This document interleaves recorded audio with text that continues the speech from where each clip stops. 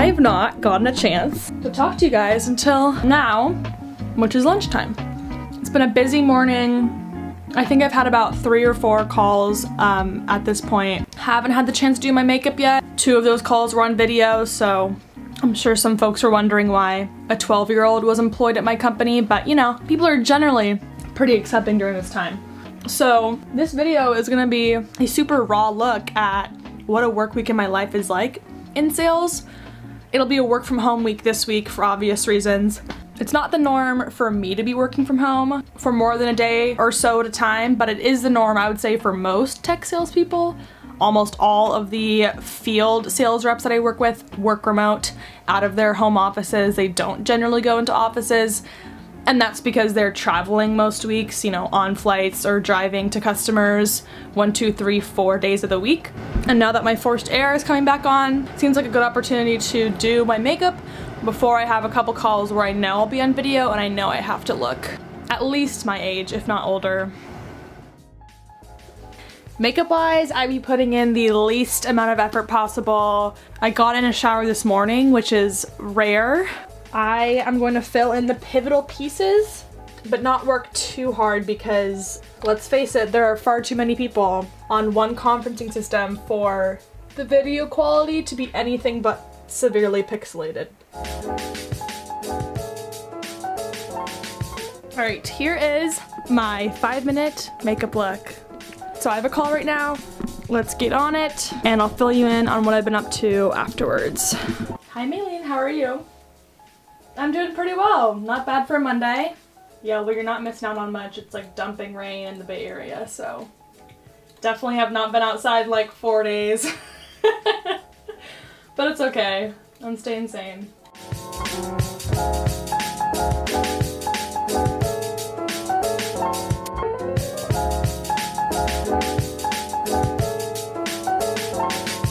I can watch them do it 100 times, but it's a whole different situation when I go in there and I actually try it myself and figure out if I have all the settings right and figure out what I'm missing. Just got off my internal team call. We basically just talked about updates, like trainings coming up, how to make the reports better that tell us which renewals are coming up for our customers, and nice to see everyone's faces. And it's 3:05 now. I have a couple more calls to make just internally, a lot more email to get through. As Mondays go, this was like a moderate, I would say 5.5 on the busy scale. Nothing I can't handle, but definitely not a slow Monday by any means. Hey Nick. Okay, that is a huge relief. Is there anyone we need to double check on that within finance or within any of those teams? Would you mind just putting that in writing just so I have it? You too, bye. All right, that went extremely well. I'm struggling because I want to tell you guys everything and the intimate details of my job, but unlike when YouTubers do a work week in their life of being self-employed, they can show you virtually everything because you're their coworkers. But in this case, like, you guys don't work with me, I can't tell you everything as intimately as a full-time YouTuber would, but I do want to give you a better picture of what a work week in sales is like, as opposed to just like, I'm doing email, now I'm on calls, which speaks to virtually every job in tech, not just in sales.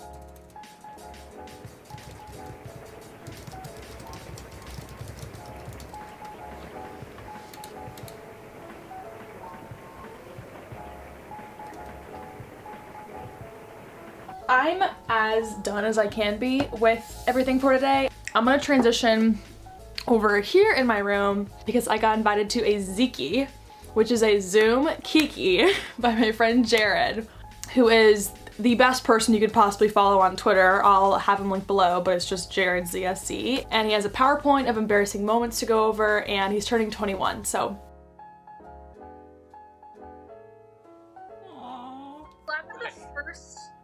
The first slide really dictates how you wear the same outfit for days on end. Can I comment on that? No one made you do that.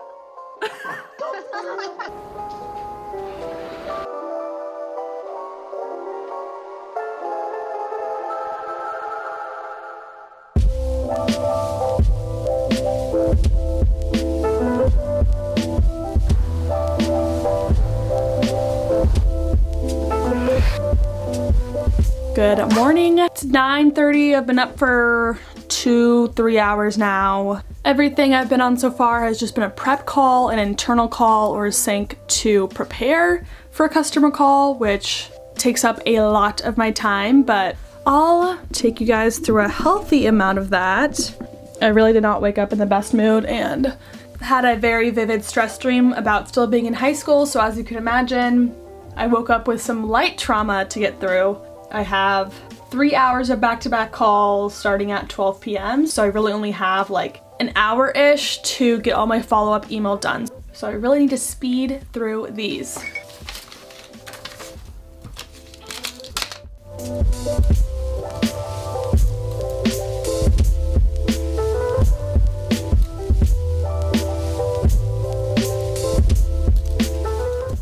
Alright, so in this case, I am actually inviting one of my customers to a webinar that we're hosting. It's basically like an open webinar to learn more about our products. There's no strings attached, anyone's welcome. So I'm just drafting an email here to one company, just explaining what the webinar will cover and why I thought it would be relevant for them.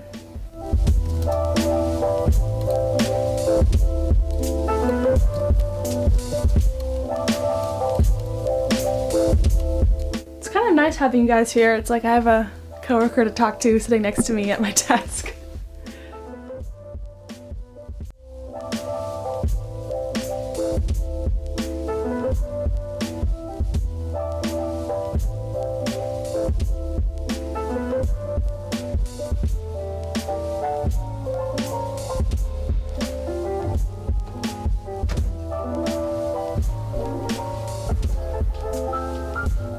Typically, I just eat my little lunch at my desk. Sometimes I'll treat myself to a few scrolls through ye old Instagram feed since I don't have coworkers to talk to at a lunch table like I usually do when I'm in the office, but I have truly so much to do today. I don't have really more than like 5 minutes of free time, so I'm just gonna turn the camera off. I need to. I gotta.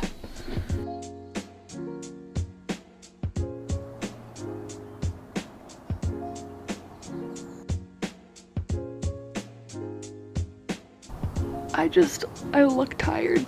I decided to come out here and get some fresh air before the sun officially set. I worked a 12-hour day today, so I didn't get to talk to you guys much because I was just anxious and stressed and busy, and yesterday I rated the busyness at a 5.5, I believe. Today the busyness was 8.5. It was too much, too busy. I've been trying to be more compassionate towards myself and give myself the rest that I need, but it's hard when I have 18 things on my plate that I have to get done that day that everyone's counting on me to do. Anxiety just started to build up, and at first it was my head, and then halfway through the day I felt it in my body and in my chest, and I tried to slow it down and take the time to rest and breathe, meditate. I even tried just lying down and closing my eyes and trying to calm my heart rate that way. Everything was just elevated, heightened today. Physically, my body is just all sorts of haywire because of the autoimmune disease. Like my heart rate today was easily 110. I don't want to blame on anything else but myself. I want to take responsibility for how my days go, but it's hard when it feels like my body is literally fighting against me. I'm just gonna take you guys inside and we'll eat dinner and then we will edit a YouTube video together.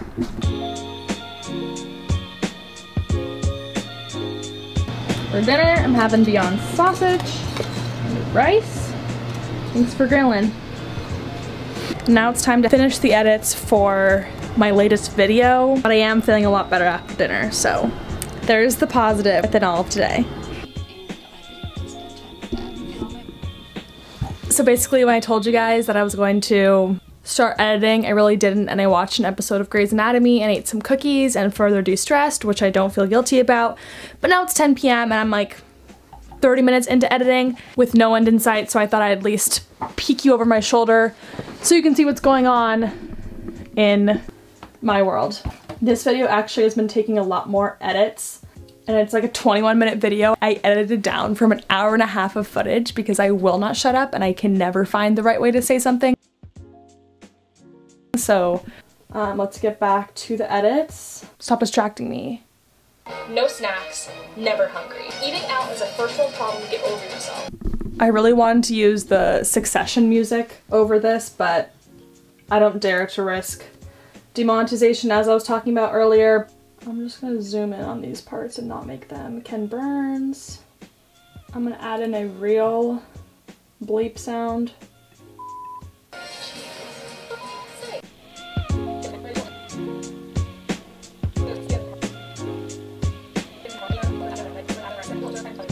So there definitely is a point of like diminishing returns with YouTube editing specifically, where you hit a point where like the additional edits and being 100% thorough isn't worth it because you can get the point across with 80% effort. Why do the extra 20%? Like it's gonna take you so much more time for such a little additional improvement basically. So I'm starting to reach that point. I hope I've given you a little look-see into editing. I'll report back and see if I actually finish tonight or if I throw in the towel and decide to finish up tomorrow night, but I'm hoping I can just power through and get this done. I will say goodnight. Pull the key out the ignition, run your mouth but I never listen. You hold me back, will never last, keep talking all your shit. Fresh-faced on a Wednesday morning. I stayed up until 2:30 in the morning to get the video done and the thumbnail done and the title done and the description done and the end cards done and the full upload done. I really did the most for you guys and for myself to stay consistent and keep the content coming while I realistically have the time. Now it's nice because I've freed up my evenings tonight, tomorrow, and Friday where I can spend more time filming this video. Today I have mostly internal calls, so I don't think it'll be as nearly as stressful. I only have 4 things on my to-do list to start the morning as opposed to like 12 yesterday. So I'm hoping today is more of an 8-hour day as opposed to a 12-hour, and let's kick it off with some breakfast, shall we? You want me bad, but I know it's all an act. Something you say to get you away, keep talking all your shit. You say you got it all, but then you start to fall down. You say no fair, I never cared, keep talking all your shit. Oh, keep talking all your shit, baby. Your words, they're driving me crazy. Keep talking all your shit, baby. Another thing I've learned, thanks to Gen Z YouTubers, is that plating is everything. This oatmeal tastes better because it's prettier. Them's the facts.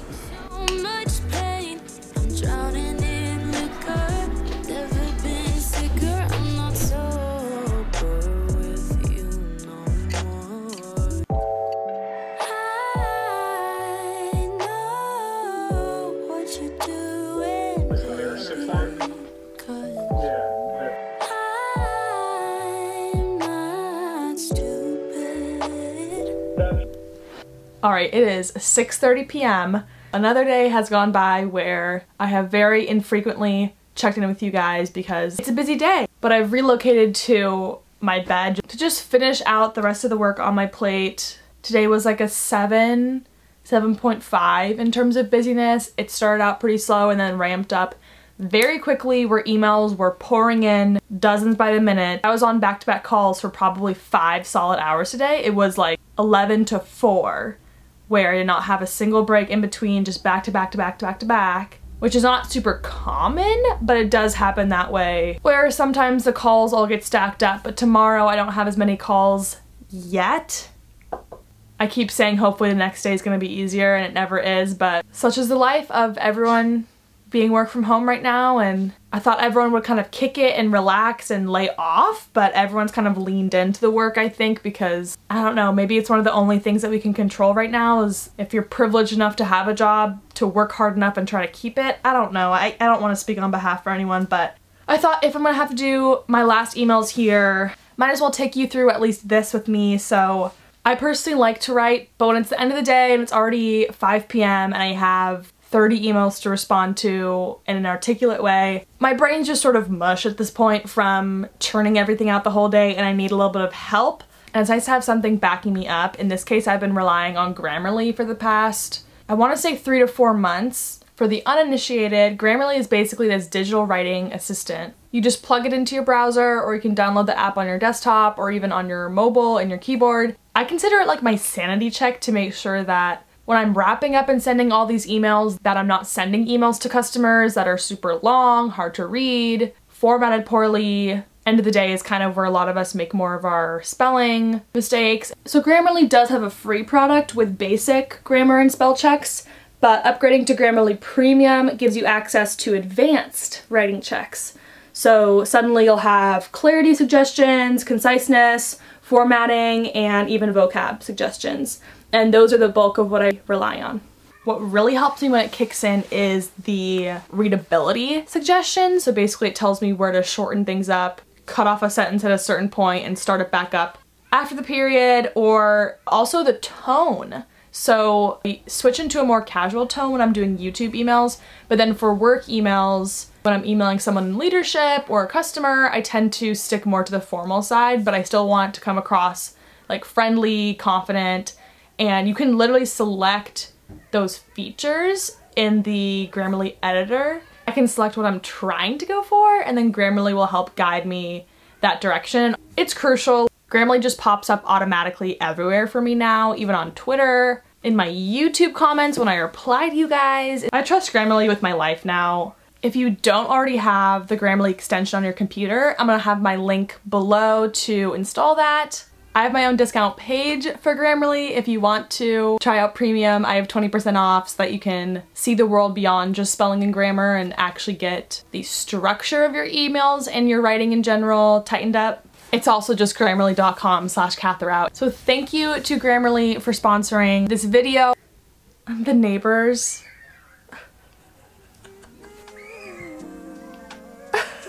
I'm glad someone's having fun during quarantine.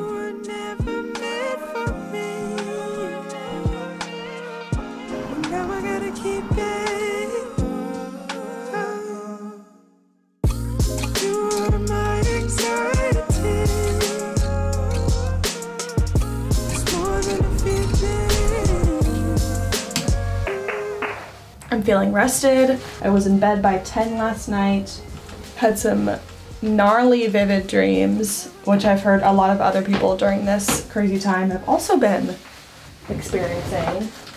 I wouldn't be doing my makeup today if it weren't for the fact that I need to take some photos after work for a sponsored campaign I'm doing, and like I was saying yesterday, I need to do everything I feasibly can to keep earning during this time period, because while I'm lucky to still have my jobs, my whole pay isn't guaranteed every month. With my full-time job, I have a base pay and then commission on top of it, depending on how I perform against my quota. And then with YouTube, there's no base pay. Like usually there's, you know, a little bit coming in every month through just existing ad revenue, even if I don't post a video, just like a little bit.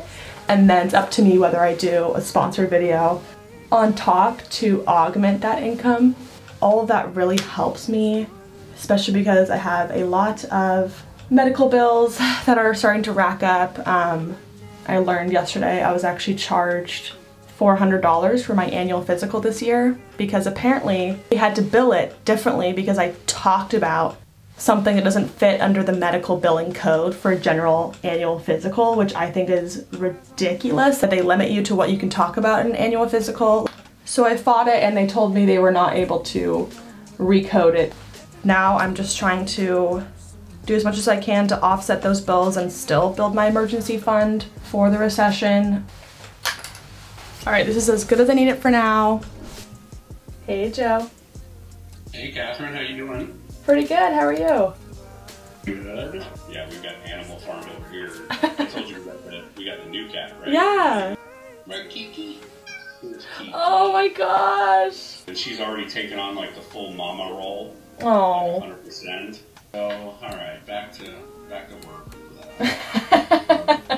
My feelings exactly, no. Been communicating through satellites, yeah. It's black and white. I'm all up in the clouds when it's pouring rain. Ain't never coming down unless you call my name. Yeah, we should take it slow, just like day by day. Like day by day. I'm all up in the clouds when it's pouring rain. Ain't never coming down unless you call my name. Yeah, we should take it slow, just like day by day.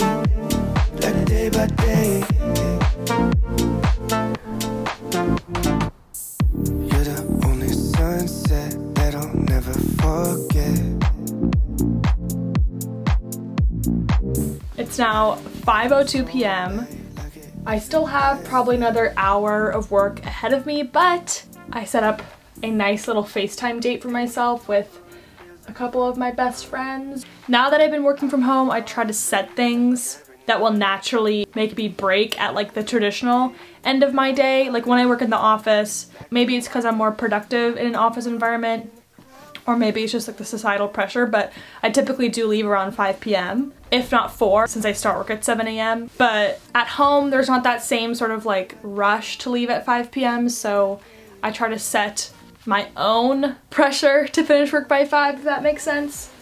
So I'm gonna jump on this little FaceTime call. Hello? Hello. I can't see you. Hi, I'm gonna go get some food really quick, okay? No. I haven't eaten. I'm really hungry. Dude, yeah, I had lunch at 4 p.m. today, so It's like, it's a musical. You don't sing in the opera. Opera is singing. Have you ever been to an opera, Allie? Have you seen Carol? Of course I've seen Carol. What do you think about Carol? I love Carol. Okay, do you think that was better than Carol? No. I don't think it was better. It's definitely better than Carol, my No, I mean, Carol's not as good as that movie.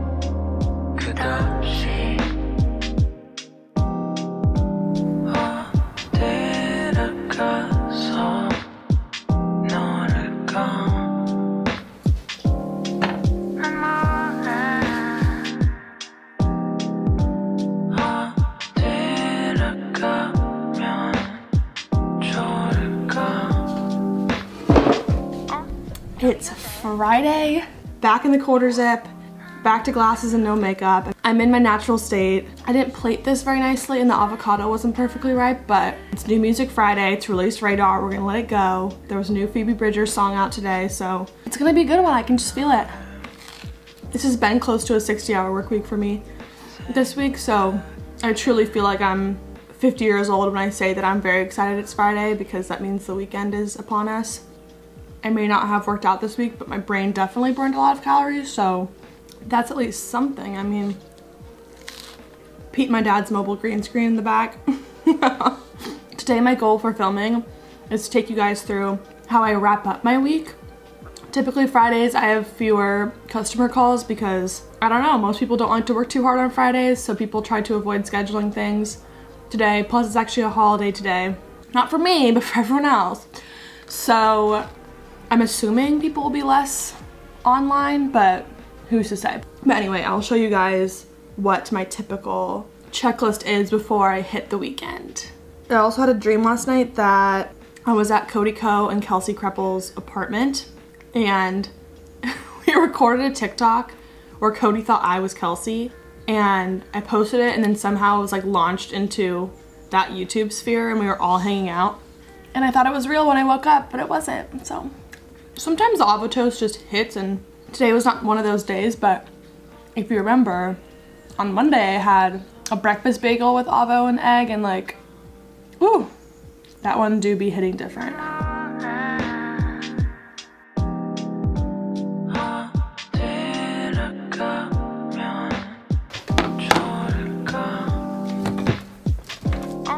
저기 어때? 좋아.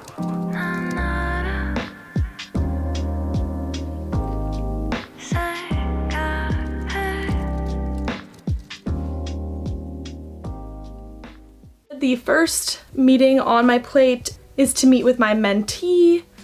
She has a training project where she has to create a presentation about account intel, which is a key part of sales.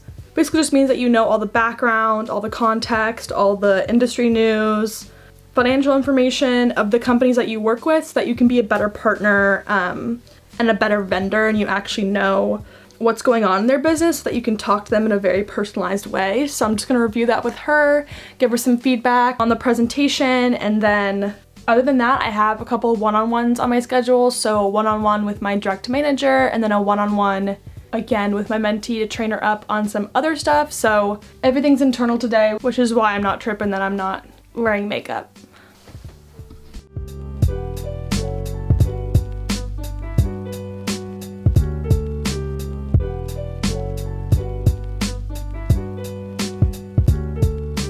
It's 3:14 on a Friday, which is 5:14 Central Time, so I more or less can rest assured that no one will be inflating my inbox with emails to get back to. I should be able to get to relatively inbox 0, which is #1 action item of wrapping up before the weekend. #2 is making system updates. So in sales, generally you have some sort of system of record that you keep updated with all of your accounts, companies you're working with, opportunities, you know, renewals, everything like that.